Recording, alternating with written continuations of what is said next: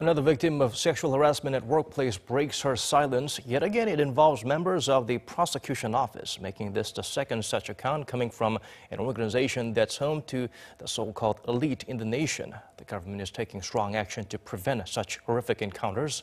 Hee-jun gets us up to speed with the developments. Following the testimony of prosecutor Seo Ji-hyeon, who was a victim of sexual assault within the prosecution office, more victims are coming forward, further kindling the worldwide Me Too movement in Korea.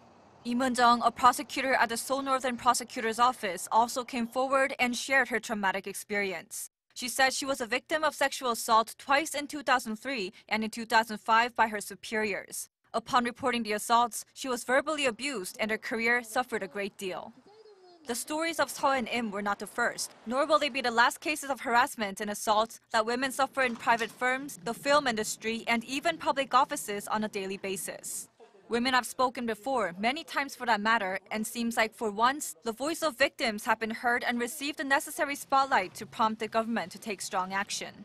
During a meeting with its top officials on Monday, President Moon Jae-in said the cases of sexual misconduct were not handled appropriately and asked officials to make their utmost efforts to prevent such behavior from taking place at the workplace again. 아울러 정부는 직장 내 성희롱, 성폭력 근절에 대해 이번 기회에 끝을 본다는 비상한 각오로 임해주기 바랍니다. Following the president's remark, Prime Minister Lee Nak-yeon on Tuesday called for a thorough probe into all the allegations, calling the harassment cases at the prosecution office the agency's worst crisis. I believe this is the prosecution's worst ever crisis. I ask the prosecution staking its honor, no, even its existence, to find out the truth about these accusations and take appropriate action.